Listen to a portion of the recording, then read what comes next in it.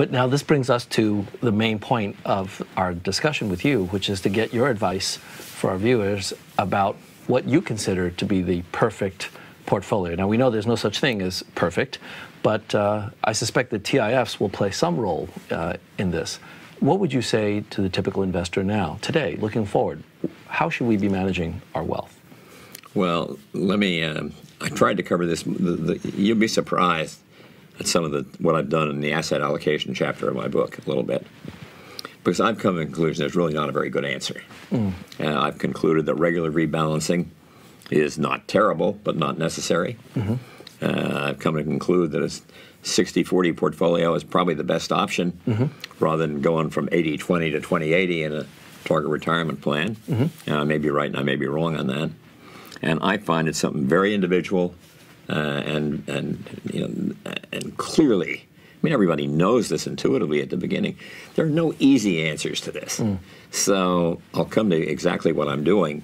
But what I did, I got a letter from clearly a young man who was really worried about how he should be investing and what his allocation should be. And he said, there's a dangerous, risky world out there.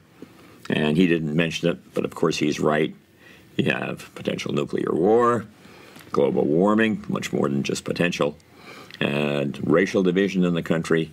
Right now, threats to world trade, division of wealth all over the world, but often very heavily in the U.S., between the haves and the have-nots. All those things are worth worrying about, but I said to him, you don't know, and I don't know, what's going to happen to any of them. The market doesn't know. Nobody knows. So you just have to put them out of your mind and forget it. What you want to think about is how much risk you can afford, and that's very much a personal thing, and has a little bit to do with whether you're investing regularly and things like that. And then I said to him, if it's helpful to you, I will tell you what I'm doing. Now, I'm 88 years old and have an unusual kind of planning my estate. I said, I'm 50% bonds and 50% stocks. I don't happen to rebalance around that. It just seems to come out that way, particularly in recent years.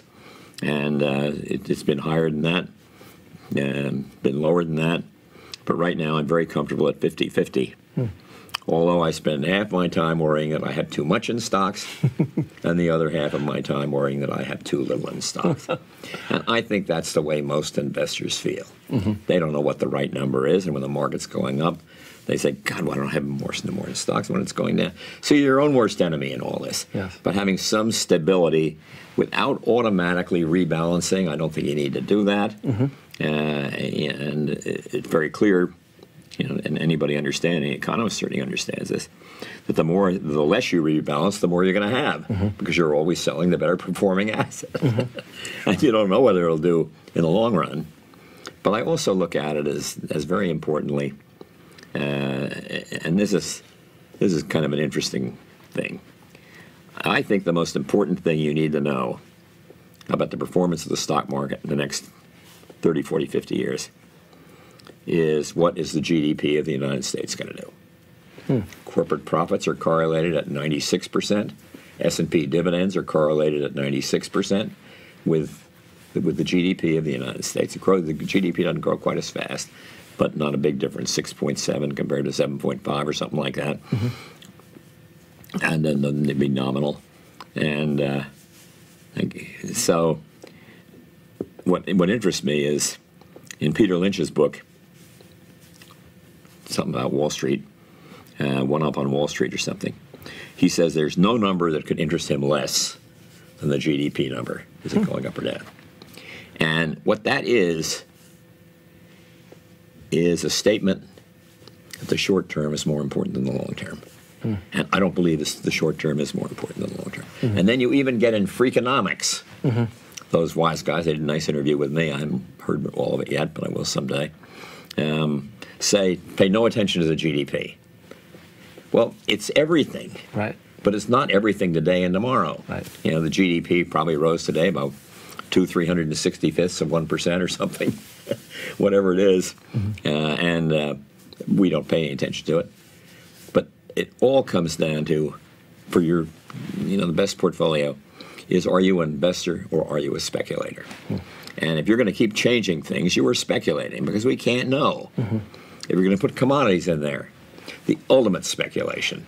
It has nothing going for it, no internal rate of return, no dividend yield, no earnings growth, no interest coupon, nothing except the hope, largely vain probably, that you can sell it to somebody else for more than you paid for it.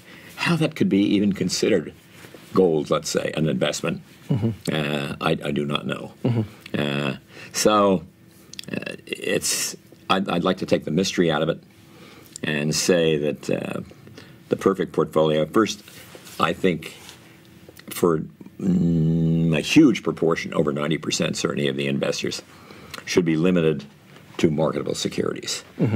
They don't need the liquidity today, and we may have too much marketability, and that is too much sensitivity to prices as they change day by day. But you want to get out of the idea that you always have to do something. And I have said in my books, something happens and Federal Reserve does something, and the traders all at the beginning of the day think it's going to cause the market to go down, so they sell, and everybody else says. That has nothing to do with anything for you. And when you hear news and your broker calls up and says, do something, just tell them my rule is don't do something, just stand there. And it's a lot of the rules that apply to the investment are not rules that apply to ordinary life. Right. And so don't do something, just stand there. So get a rough idea of what you want to allocate your money to. Now, I do. I'm really entirely indexed at my 50-50, although all my, I can't give you the proportions because I don't remember them, but my bonds that are in my retirement plan are bond index funds, and the bonds that are in my personal account are municipal bonds, Vanguard municipal bond, short and intermediate. And so I'm reasonably comfortable with that. So I think I'm too conservative for the average investor. So I'd say the perfect portfolio, and it should be, well, let me just mention one other issue. Try it a little bit differently. At Blair Academy, I have a scholarship fund that I'm allowed to manage, and I don't want to spend any time on it, and I don't. So here is exactly what I've done, on the assumption that nobody will touch it for a long time.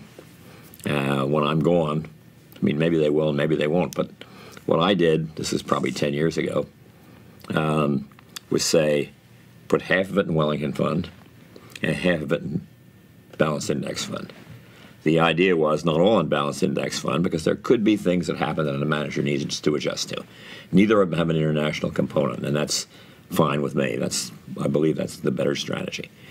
So and they would be together 90% of the fund.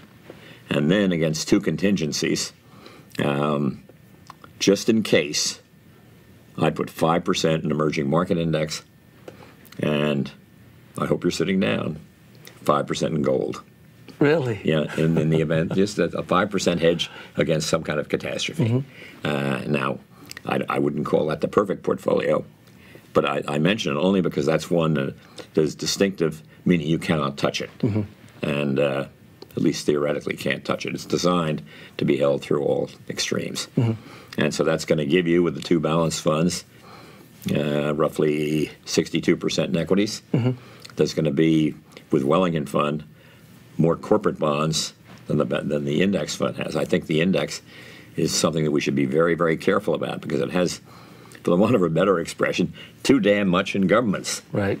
I don't think any individual would have a bond account 70% in governments and 30% in corporates. Right. Maybe it should be the reverse. I think that makes more sense. Yeah. Can I prove that? No. I'm sorry, I can't. So it's looking at the long term, looking at the numbers, looking at cost above all. There's no ideal portfolio, perfect portfolio, that ignores cost.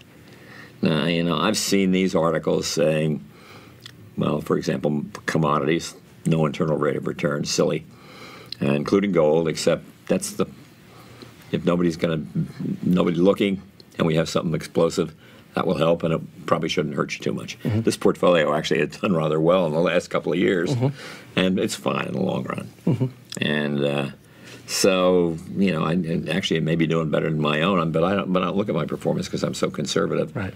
I look at the funds, but it's almost all indexed. And I do have Wellington Fund from those days with Mr. Morgan, and I wouldn't give that up as a sentimental matter, but I should.